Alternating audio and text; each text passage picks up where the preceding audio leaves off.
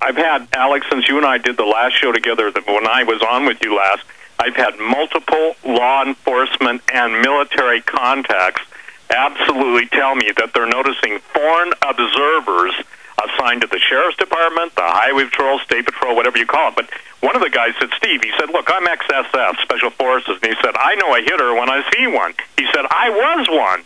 And I said, well, and I'm just making this name up, his name is not Mike. I said, well, Mike, then you know what he's there for. And here's what this man, who's a former Special Forces, a major law enforcement and a hero to the law enforcement community, said.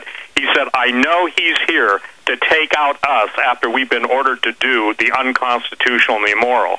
And he said, me and my men are not going to do it. So, Alex, what I'm saying to you is this. The pre-positioning of foreign observer / assassins has already been integrated into many, not all, but many of the law enforcement agencies across the United States. That is, you and I have spoken about Marcus Wolf. We have spoken about Yevgeny Primakov. We have spoken about the Department of Homeland Security hiring them. And these are standard communist operating procedures, and now we've got Obama going to address all of the kids on the 8th of October, the same kids that are going to be held captive, and the parents will be held captive if their kids are at school. And I would imagine he's going to comfort them during the flu. This is going to be the whole kickoff. He's not saying that. In fact, I'm glad you brought that up. I want to do that now. Van Jones, who works for the White House, he's a czar over communications and community organizing, the tens of billions they're handing out to these groups. We're getting videos, reports, local news, them in the red and black uniforms, knocking on doors, threatening people, on video, beating people up at town halls, biting fingers off, Associated Press. I mean, folks, you cannot make this up. We have Al Gore on audio saying, don't, report on your parents. They're liars about global warming. You know best. We've got Obama to address the students, asking for their help in his agenda. I mean, folks, you cannot, again, I can't believe this is happening in America. I mean, even though I knew it was coming, it's now here. It's kind of like the bully says he's meeting you after school. The school day's over. You walk out. There he is. He weighs 50 pounds more than you, and the fight's on. I mean, the bully is now about to punch us in the nose.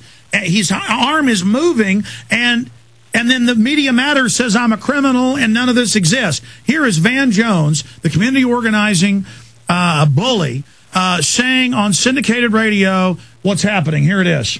One of the things that has happened, I think, too often to progressives is that we don't understand the relationship between minimum goals and maximum goals. Right after Rosa Parks refused to give up her seat, if the civil rights leaders had jumped out and said, okay, now we want reparations for slavery, we want redistribution of all wealth, and we want to legalize mixed marriages. If that had been they had come out with a maximum program the very next day, they'd have been laughed at. Instead, they came out with a very minimum program. We just want to integrate these buses.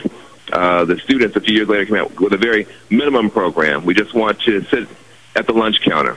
But inside that minimum demand was a very radical kernel that eventually meant that from 1954 to 1968, complete revolution was on the table for this country. And I think that this green movement has to pursue those same steps and stages. Right now, we're saying we want to move from suicidal gray capitalism to some kind of eco-capitalism where, at least we're not, fast-tracking the destruction of the whole planet. Will that be enough? No, it won't be enough. We want to go beyond systems of exploitation and oppression altogether, but that's a process. And I think what's great about the movement that's beginning to emerge is that the crisis is so severe in terms of joblessness, violence, and now ecological threats that people are willing to be both very pragmatic and very visionary. And so the green economy will start off as a small subset, and we're going to push it and push it and push it until it becomes the engine for transforming the whole society. My guest has been Van Jones, founder and president of Green for I don't know All. how many of you guys know Van Jones. Van Jones is... Ooh. This is his house, apparently. Van Jones, all right?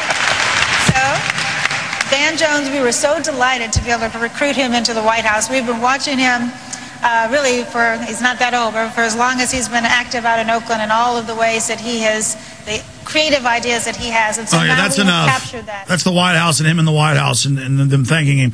The issue here is this is not communism or for the people, even if you believe in that. This is big banks openly say they're going to take over the whole economy, and then those parasites you see are going to move into the middle class, your houses, your land, your daughters are theirs, your kids are theirs. And coming up, we finish up with flu, I'm going to play Al Gore, I'm going to play Obama, I'm going to play them all saying, and Rahm Emanuel, kids report on your parents. Kids, don't do what your parents say. This is the most savage assault.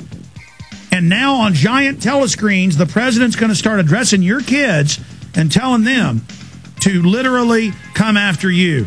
Ladies and gentlemen, they've already got their goons beating people up everywhere. Our guest is Steve Quayle, stevequayle.com. I'm Alex Jones, Infowars.com.